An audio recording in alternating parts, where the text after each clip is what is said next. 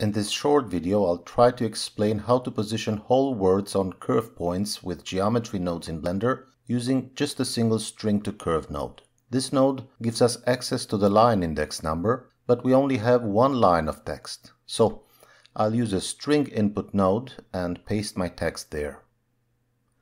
With the replace string node, I'll find each space character in my text and replace it with a line break from the special characters node. Now we've split each original text word into its own separate line.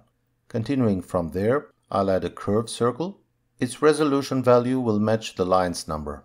I'll make use of the attribute statistics node and get the maximum value of the line index number for each instance.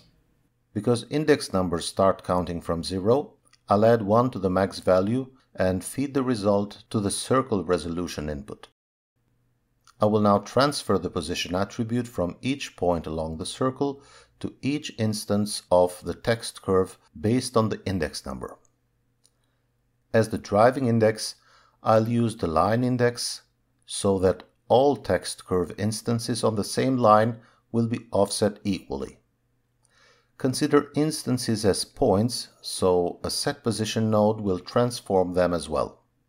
The position vector field will drive the offset input. They seem slightly off, but zeroing out the line space value and the text alignment will make them match perfectly. Now every word separated by a space character will track its corresponding point on the circle. We use the circle here, but you can use any kind of Bezier spline in your own projects. Isn't this really cool? I hope I explained it well enough. If you like the video, share the knowledge.